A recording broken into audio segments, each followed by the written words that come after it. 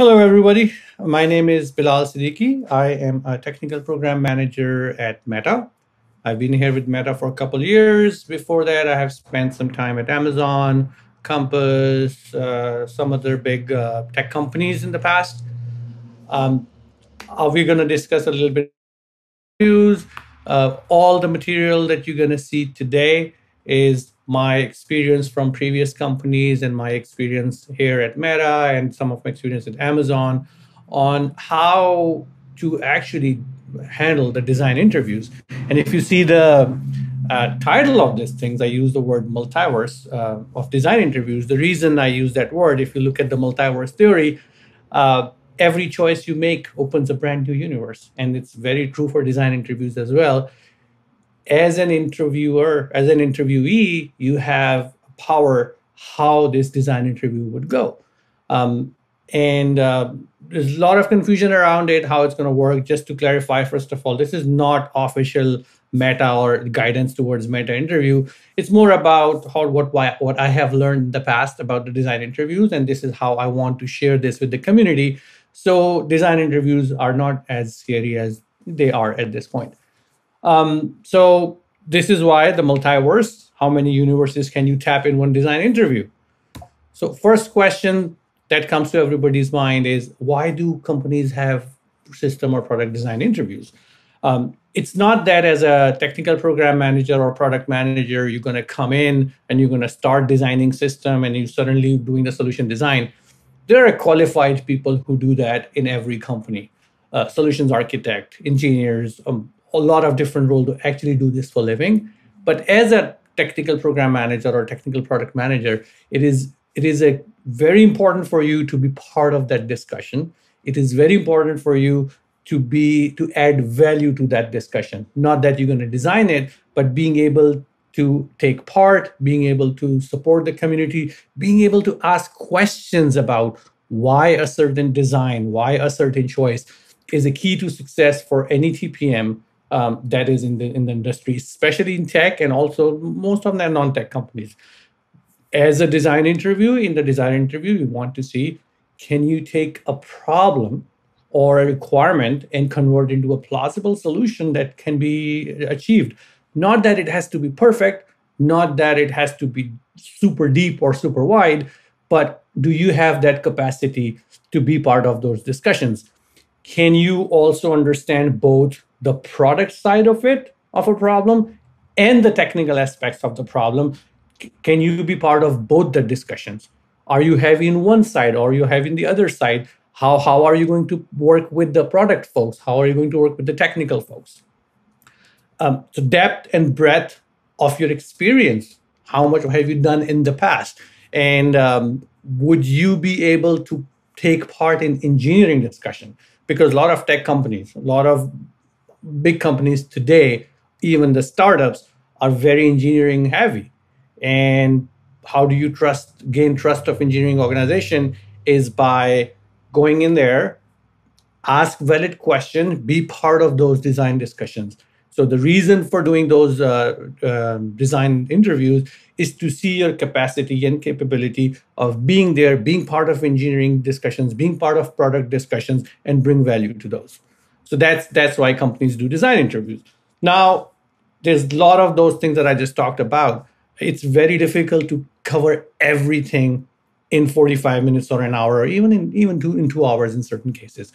So what I see most of the time, candidates focus on one part too much and not enough on the other part, and that's where the gaps come into the interview. What I'm trying to do here, and from my own understanding, when I look at the design interview, I want to see three different areas where I want candidates to focus. So what are the main components of that design interview, those three areas that I look into as an interviewer? First of all, product sense. It's very, very important for any product that you're developing is, do you have a sense of what we are talking about? What problem are we solving? And how are we solving that problem with the product or a solution? Usually you are giving a very ambiguous problem or very ambiguous statement, and you have to find out what we are trying to do and what are the plausible possible solutions to that problem. Somebody can come and say, hey, can you, my kid has a problem eating his own lunch and he's always sharing his lunch with somebody. I want to build a system where kids can share lunch. This can turn into several different solutions. Do you understand what the solution is? Do you understand what the problem you're asking, who you are solving it for? So that product sense is very important. Second part is, once you understand what the product sense is, what is being asked, what you're going to build, and you define it clearly. I'm going to go into the details of that further down. You talk about the success metrics. This is very important. How would you measure the success of the product that you're going to build, and also how are you going to measure the success of a technical solution? There are two different parts of it: the business side of it and the operational or the technical side of it. Do you know how to measure success of the business product or the business solution that you are putting in there? If you are building an order management system, the success is how many orders, how many customers, how many products. Do you understand those, and can you come up with something on the fly and ask questions? And then comes the technical side of it. Can you figure out what are the technical success of the project, for example?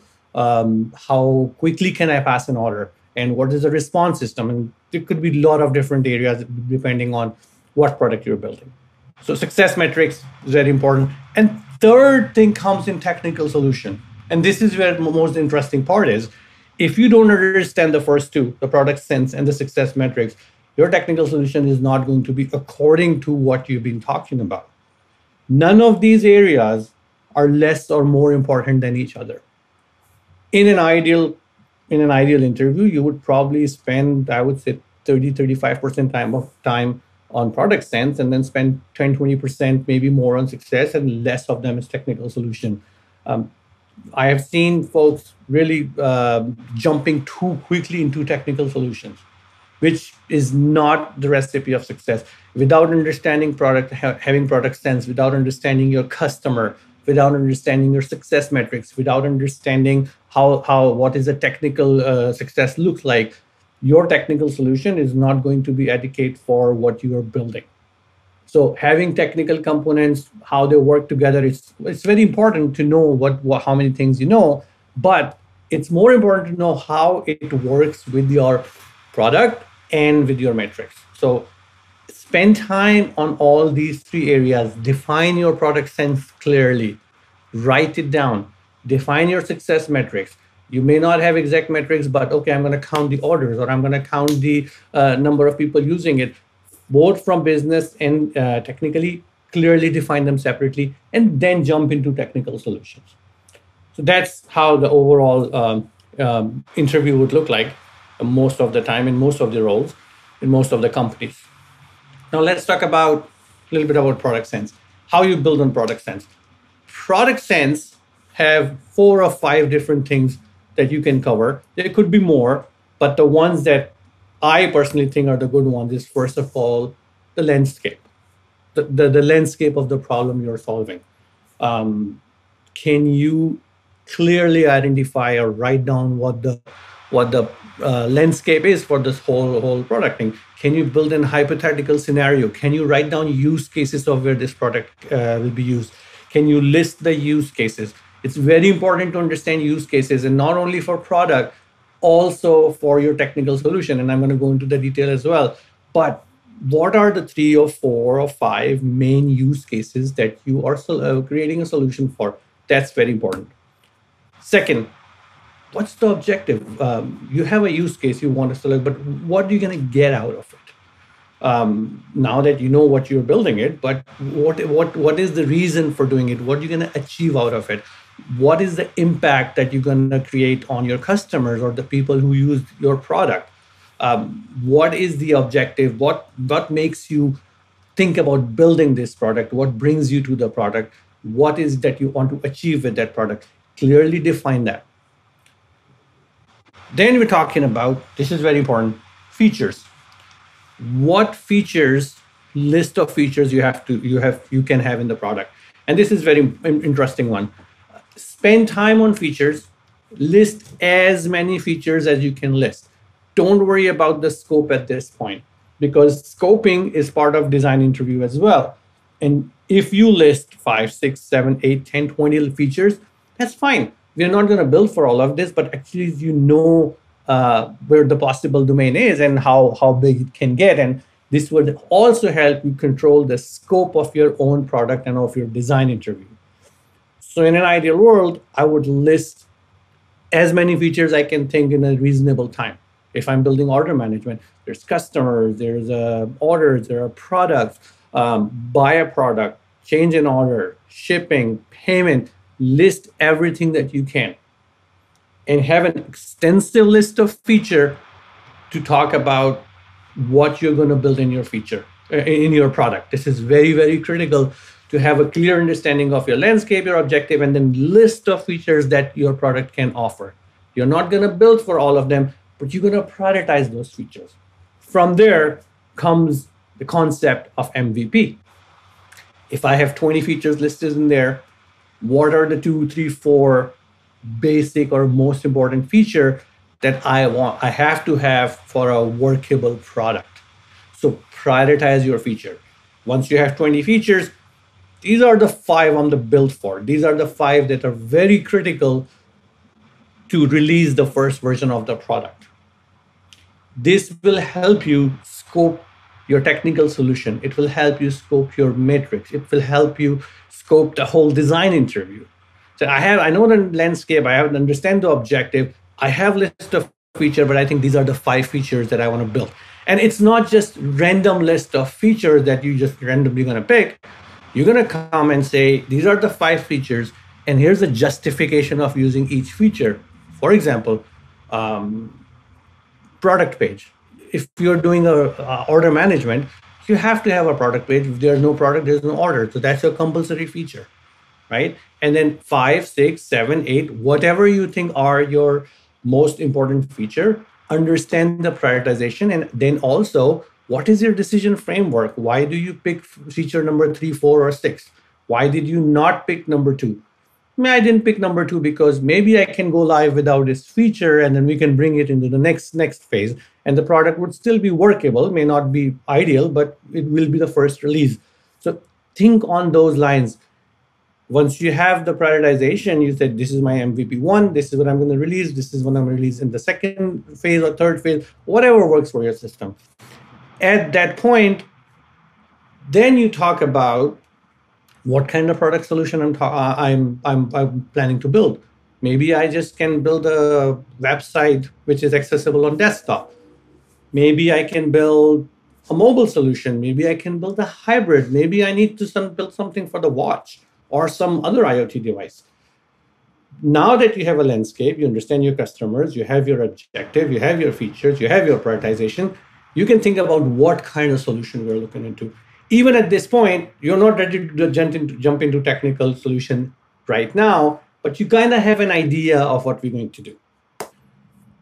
So doing all of these in a product sense, you have, I would say, 10, 15 minutes, and you can see how much information this is. So it is important to spend time on this. And without this, your design is not perfect. Your product solution is not going to be adequate if you don't define all of this.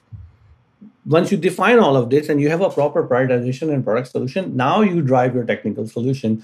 You don't have to wait for interviewer to ask you question. And one of the key thing I want to share here is in my design interviews, um, those are the best interviews where I have to ask least questions, not because the other person answer every question, but because you are asking a question, then you're making assumptions and you're justifying your decisions. That's what we want to see, that you're able to make assumptions based on some decision framework, and based on that decision framework, you can justify your assumptions and come up with all these things. So that's where the product sense comes in. If you have any questions, I guess you can ask in the chat box if we have there. So once you have all this, you can see you feeling great about this. You're going in the right direction. There are about 15, 20 minutes in the interview. Next thing you talk about, based on your features, you talk about the success metrics. And as I mentioned before, there are two type of success metrics that you want to talk about. The functional success metrics, which is more around your business metrics, your business success, why, how come your solution is, at what point you say your solution is successful, and then definitely the technical metrics. So the functional metrics, quantifiable measure to track, monitor, and assess success of your business, success of your product. Completely independent most of the time, independent of how the technical solution is working.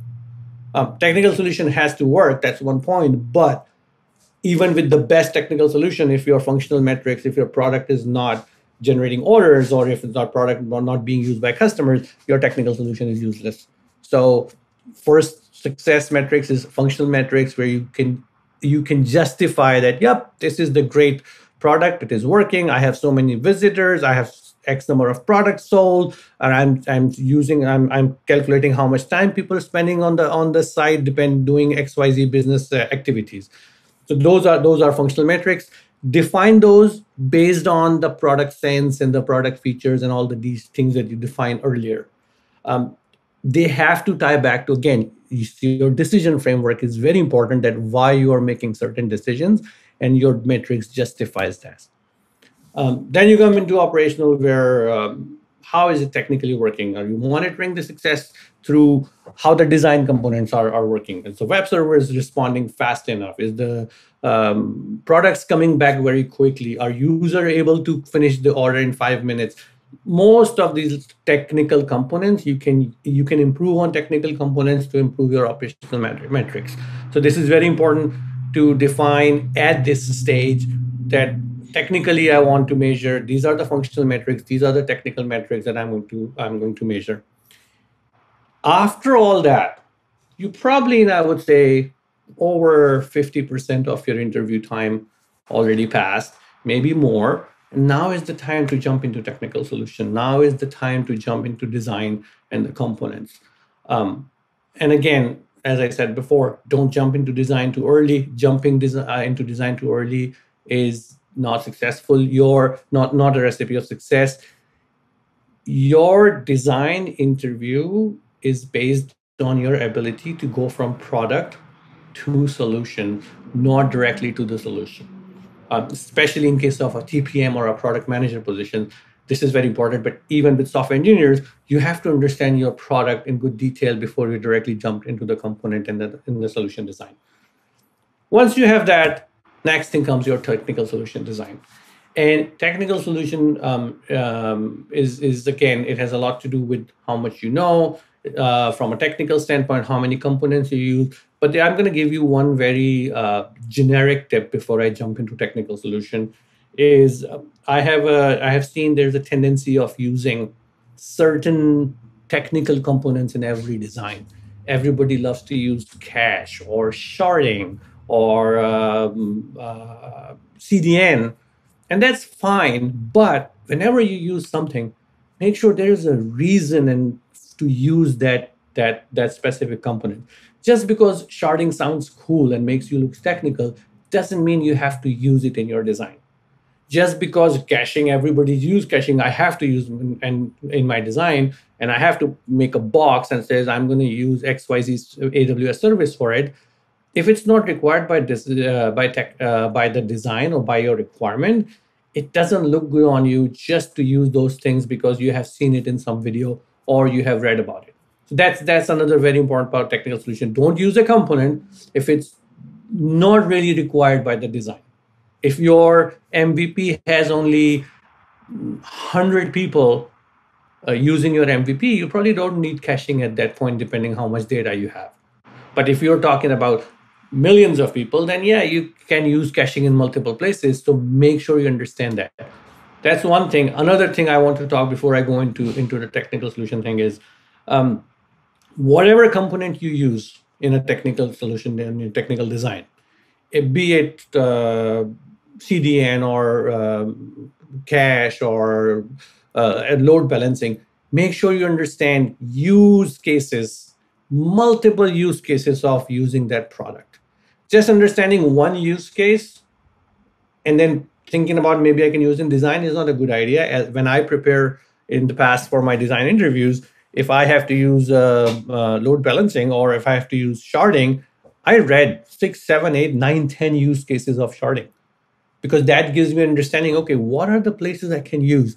So rather than going, especially in product manager and TPM design interviews, rather than going too deep into how to implement sharding, you should rather focus on what are the 20 use cases where the sharding can be used. This will help you use this component better than knowing too deep but not understanding the use cases. Having said that, first of all, the reason, again, we already talked about this. I'm going to skip this one. To understand your ability to move from product to solution, to understand the technicalities. System design, it's a very high level architecture at this point. Again, what does it look like? Do you understand how the apps work? What are the key components that you need for your design? How do they interact with each other? For example, if somebody says, oh, I'm going to use caching, and you use caching in a wrong spot in the design, it probably doesn't look that good. So we want to know that when you talk about caching, you really understand what caching is and you know the use cases of those. What are the tag trade-offs? If I use caching, what happens? And if I don't use caching, then what happens? In certain cases, maybe I have to remove caching from something and add caching somewhere else. Similar thing for any other component. Do you understand that trade-offs? How do you understand your trade-offs? You understand that trade-offs if you know the technical details and the use cases of those components. So make sure you understand those. Then once you have your design, I'm not going to talk about how to design it, but there are tons of videos, tons of material out there. You can see what kind of designs are used. Go into each design, look at their components, understand their use cases. You will have a good understanding of what it is. And can you understand that? Can you take your design and run a edge case around it? For example, if you are in a hotel management system and two people book the same hotel, same room at the same time, how do you handle it? Do you just say no to one person and give a bad design? Or you have another way of, maybe you can lock the database, or you can create a Kafka to pick and drop messages. And there's several different ways. Think about the corner cases. Even if you don't know how to handle it right then and there, knowing that corner case puts you in a success for, yeah, I know how to handle this, what the problems are, and then we can figure out how to handle it.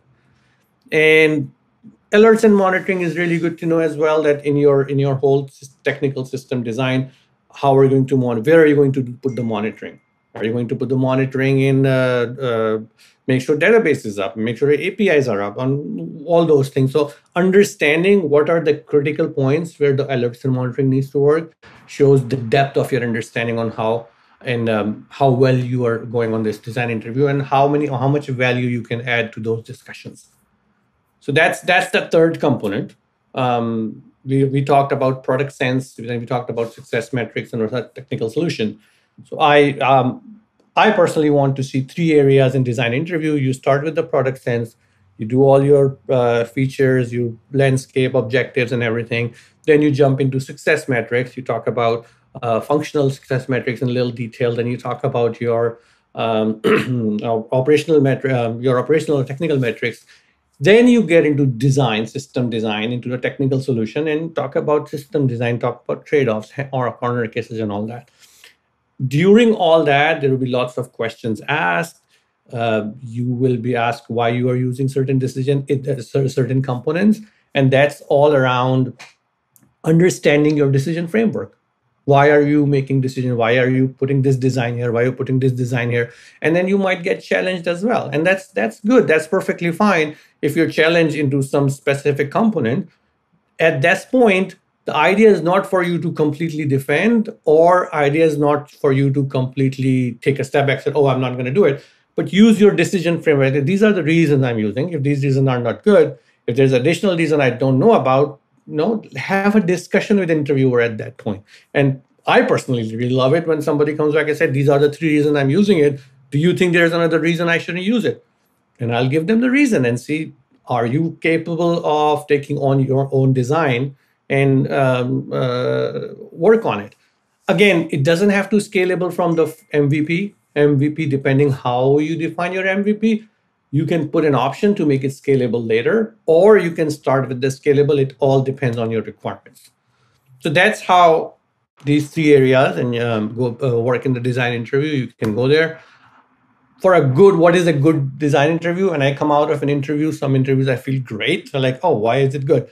Because we talked about objective and goal of the solution. We talked about the user base, we talked about list of requirements, we talked about the MVP, we talked about success metrics, we talked about data and API. If you maybe pick one simple process and say this is my API, might write that. Doesn't have to be syntax perfect in syntax, but input output is all what we are looking for. There is an architectural diagram that actually have multiple components, and it works with your product solution, and then you know how to scale up and scale down. For me, that's a perfect design interview. After that, if I want to, in the end, before I finish, I want to give you guys some very interesting tips on design interviews. First of all, as we talked about it, interview the interviewer. You are, the more you ask, the more assumptions you make based on your decision framework, better it is for your interview, and interviewers love that too. But just understand that every time you make an assumption, you have to have a decision behind it. You cannot just make an assumption and move on with it, because we will come back and ask you why you make that decision. Do not dive in too early. Your design interview is not based on the perfect technical design that you create. It's not based on the diagram you create. It's cover all three things that we talked about before: your product sense, your success metrics, and then part of the technical design. You do not need to cover everything. Sometimes candidates feel the need of going all the way everything, but as you define, work with your interviewer and say, hey, this is where I'm going, this is where I'm going, this is what I'm working on. And and maybe the interviewer will say, okay, this is good, move on to the next, or they will go deeper. So don't have to cover everything, but as long as you have your mindset has a framework that you're following. This is my favorite one: do not dig a hole. And a lot of candidates do it. I used to do that too. There's one component or one area where I'm very passionate about. I'm going to go into that detail, into that, and just kept talking about it because I'm really confident on that. Let's say sharding. I really know about sharding well, and I'm just going to go so deep in sharding. I spend so much time that I have, as an interviewer, I have to pull somebody out of a hole and says, yeah, let's not talk about sharding. So passion is great, but it hurts you when you are going too deep into it, or you just don't get a feedback from interviewer that you have to go somewhere else. Requirements, most of the time you own the requirements, but you have to define, and you have to have a reasoning to define those requirements. Make sure you document that. Here's my requirement, and this is why I'm choosing this. Even if you don't document it, let your interviewer know that's why you think it's important. Define a small population. This is nothing that new to anybody. We do it in the real life as well. We do pilots, we do A/B testing, we do small population to release products. Do that. Start with the small population. I'm going to release it in one city, or I'm going to release it in one school, or whatever you're thinking, and define from there what you have to do. Spend quite a time on requirements. It's again very important to have a good design and to have a good technical design to know your requirements. You will get a lot of interruptions from the interviewers, which is a good sign. It's not a bad sign. It's a good sign in two ways. Number one, either you talked about something that interviewer needs more detail, so they're going to ask you. That's great. Or you are talking about something which is not important for interviewer, so they're going to interrupt you as well. So which is also good, because now you can spend time on what interviewer is looking for. So interruptions are good when it comes from interviewer. Don't get. I see people sometimes get discouraged that I'm having too many interruptions, but that's for your own good. That's really helpful for you to drive into the right direction. And this is again very important. I talked about this before. Only use a component in your design if you really know it well. Just because before the design interview you read about sharding, you're going to use it, it's not a good idea. Interviewers have been doing it very often, and they can go and figure it out that whether you know this tech or not. So just to mention Kafka and moving on, probably not a good idea unless you know the deep down details of how you can use messaging in your design.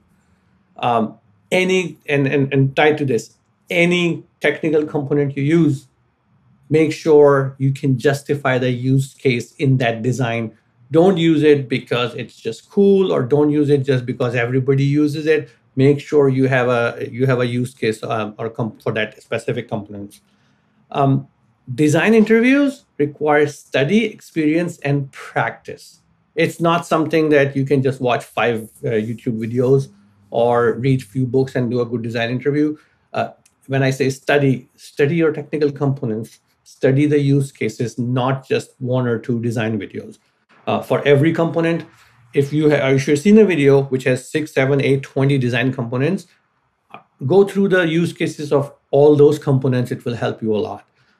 Practice. Try to design it yourself. You have a framework that you have to do the product sense, the metrics, and the technical design. Pick up a random question and interview yourself. Record a video of how you're going to do it.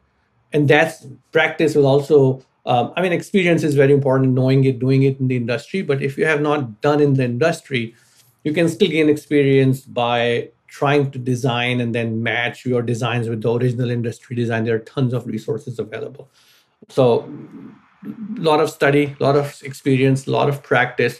As far as study is concerned, I cannot emphasize enough that understand the use cases of anything you use in your design.